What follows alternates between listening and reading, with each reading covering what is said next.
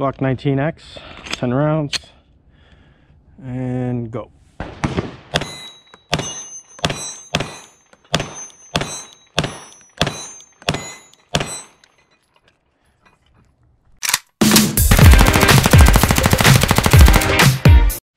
Welcome back to the channel, Hosers. Backdoor doing another Glock 19X video.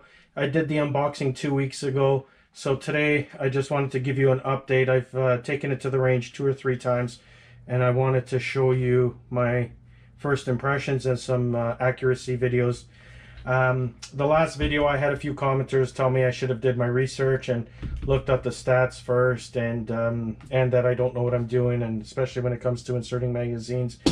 So I just wanted to remind you that you guys are getting what you paid for. This is a free YouTube video. I have 220 followers as of today.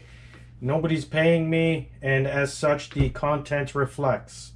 So in order to bring things up a bit, I decided to write a script yesterday when I was drinking a few beers, and so I wrote down a few things that I wanted to jump in and dive into. But the one thing that caught me off guard is I don't know why I wrote penis here, especially with question marks. I don't know if I wanted to include a penis joke or if I'm thinking, hey, maybe there's something to penis. I don't know why I put the question marks there, but nevertheless, I wrote a script, and we'll jump in. And I just wanted to address a few things that I had concerns with over the Glock 19X. So first and foremost, holster. This is a Blade Tech holster for the Gen 5 G17 model, and you'll see G19 fits no problem. It's in there good. Obviously it's the same 17 frame, so it'll fit. It's just, as you can see, the barrel and the slide come a little bit. It probably ends right about there, but nevertheless it works good. So those are good to go. 17s will work. Okay, so again, that's a Gen 5 17. I don't know about the Gen 4s. Probably won't. Maybe if you loosen it, but I can't speak to that. As for the mags, obviously the magazines it comes with work fine. I can confirm that this Coyote G19 mag will work in the G17 Gen 5. I've tried it. It worked no problem. And I just wanted to show you some Gen 5 mags. So this is a Magpul Gen 5. And these are OEM Gen 5s, just different base plates. I mean, one's a little bit thicker and heavier, but nevertheless, all three work. So as you can see, no problems there. Falls out nicely. Ouch. See? So these are all Gen 5, and this is the Magpul one, and as you can see, they all work. I believe the issue I'm having with my Gen 5 is the lip. Whereas this one, you could see it comes out just a bit, and when you put the magazine in, it's clearing it, so it's not intruding or interfering in any way, so it fits fine. So Gen 5 magazines will work. Next thing I wanted to discuss was the trigger. In my last video, I discussed how I felt that the trigger is better than my Gen 5, and after a day's range visits, when I was specifically paying attention to the triggers between this and the G17, I can say that this one does feel better. I don't know if it's intended to or if it's just this model. Maybe the springs are different, but I can confirm that this one does feel better. It's much smoother, less grit, clean break. I am really happy with this trigger, especially on a Glock. You know, with striker fired pistols, especially the ones I use, they're always a little bit disappointing, but this one, I don't know, this one is really good. I tried looking into whether or not they've done something different, and I can't find any definitive information about the trigger on the Glock website, so I can only speak to what it feels like, and I really do think that this one does feel better. Accuracy, I'm gonna roll in some video here. We'll try 6 shots for the head.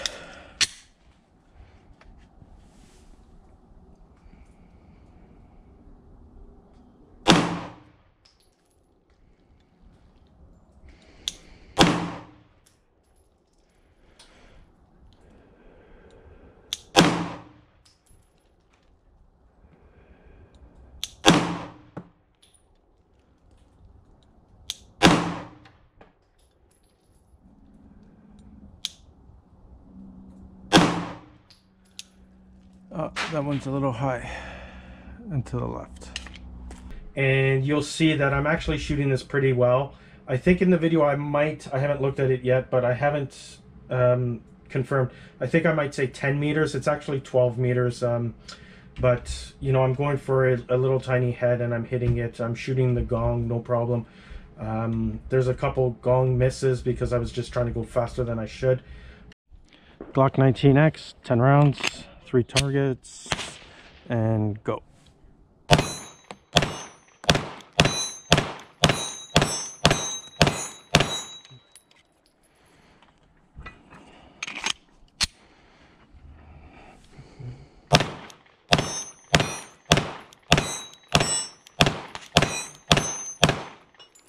But incredibly accurate at 12 meters. I mean, every handgun should be at 12.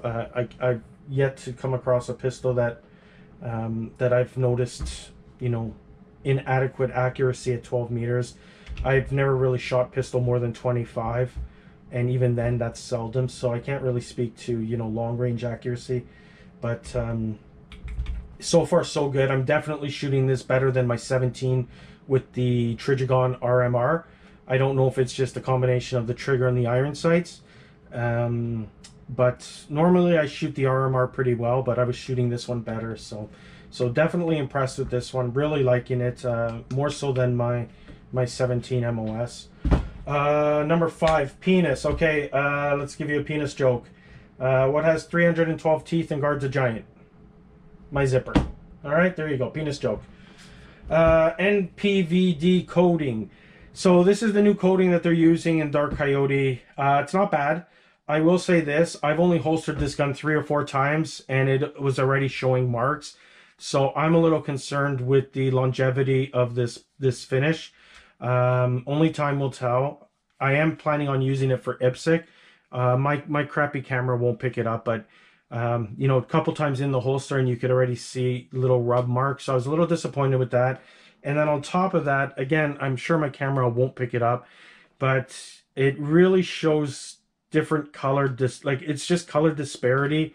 Again, I don't know if it's from the oil or just the way the light's reflecting, but you know, here it looks fine, here it looks dark, here it looks like it just, when I'm looking at this now in the light, and again, it just might be the way it's reflecting in the oil, but it just doesn't look consistent all the time, and I don't know how it's going to hold up, so I'm a little concerned about that. But again, you know, it's a $800-900 duty gun that, you know, is supposed to be run through the paces, so I'm not too concerned with that. And you know, if it ever does get really bad, I'll just Cerakote it.